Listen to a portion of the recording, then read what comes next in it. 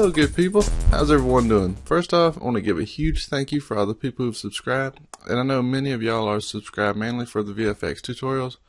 If you're here just for the actual videos with the effects in them, don't fret. We have 2 videos filmed and in the latter stages of editing. Anyways, let's move on. Today we're going to do a simple yet effective blood hit. As you'll notice, I've already opened up After Effects, and what I like to try to do is I try to keep everything fairly organized.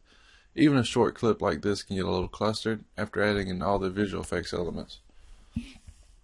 What I like to do is I like to imagine that I am an exhibit and the footage is a car. I got to pimp it out. Just like on the show, you got to strip it clean and clutter it before you do any work to it.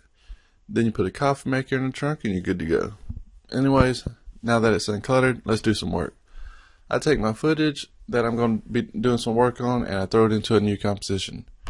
And then I just rename it.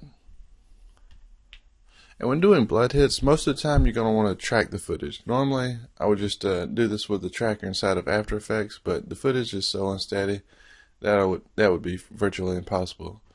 So what I decided to do is open up Mocha. Mocha is a fantastic 2D tracker that comes along with After Effects. Mocha is very simple and very easy to use. Just press File, create a new project, and import the clip that you're working on and mash OK. Then I just take my X-Spline tool and I just draw a shape along the surface of the ground. Normally the shape would be much bigger and would be more representative of the layout of the ground. This is about the only place I could actually put this shape that makes it stay in frame, so this will do for now. Anyways, after I draw the shape, I just track the footage forward, and you'll notice the shape is doing a decent job of staying into position. It does get cut off towards the end, but that's okay. For this purpose, that's all I need. If I needed more, I'd draw another shape and modify the shape. After that, just scroll down and mash Export Tracking Data. Use the format After Effects Transform Data and click Copy to Clipboard. Go back over to After Effects and create a new null object. And while you have the null object selected, press V on the keyboard to paste the tracking data.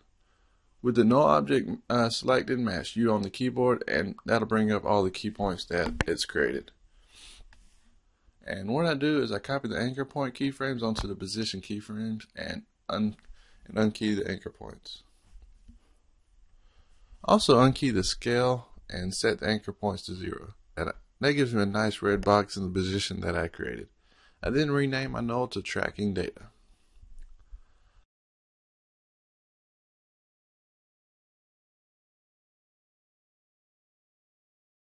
I've imported in several visual effects clips and put them in the Elements folder. These are from Video Copilot, but there are ways to achieve this same effect for free. All you need to do is take a black sheet or like a sheet-like material, some baking flour, a black balloon, and what you want to do is tape the sheet to the wall. You fill up the balloon with flour and air, tape the balloon to the sheet, and then put a camera on a tripod and crank up the shutter speed, and if you can, record in 60 frames per second. All you do, hit record, take a needle to the balloon.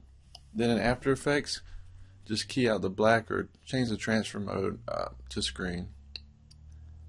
If possible, turn off the lights in the house and have a couple of lights pointing at the balloon from the sides. I've actually done this before on a couple of videos. Moving on, I take the powder hits and scroll over to where I want the effect to take place. Then I just put the powder hits on top of the footage. This particular footage is already keyed out, so I grab my tin effect and place it on top of the powder hit. And then I just map out the black and white to reds and different shades so that it matches the footage. Then I just take my lasso tool beside the powder hits and lasso it to the tracking data. Then one thing I like to do is, a lot of people don't do this, is I copy the powder hits, shrink it down in size, and remove the tint. This is much more replicative of squibs that are generally used on Hollywood films. Then I just take a look at it and make sure it looks okay, and that it does. So I just move back into my Elements folder and import in another powder hit.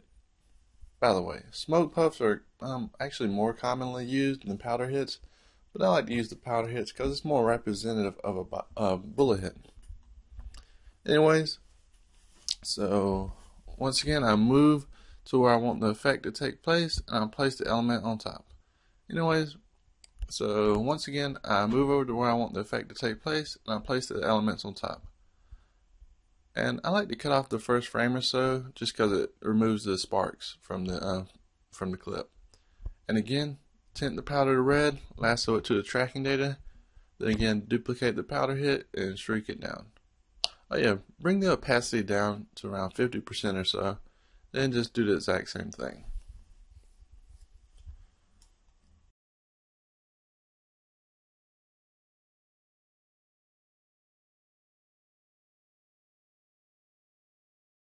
Alright, now that I have all the blood hits that I need, I take the blood splats clips that I've already imported into the elements folder and decide where and when I want it to take place.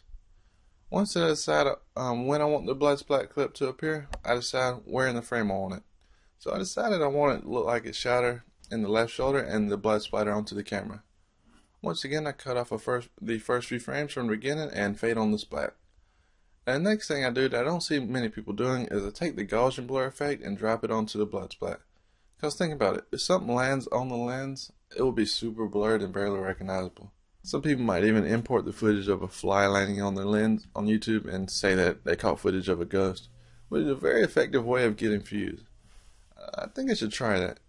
Anyways, blur the hell out of the splat. Oh yeah, and the splat, don't lasso it to the tracking data. Anyways guys, that's about it. I wanted to once again thank everybody for subscribing. If you ever need any advice or tips on filmmaking that I might can help on, just email me at indieriot.com.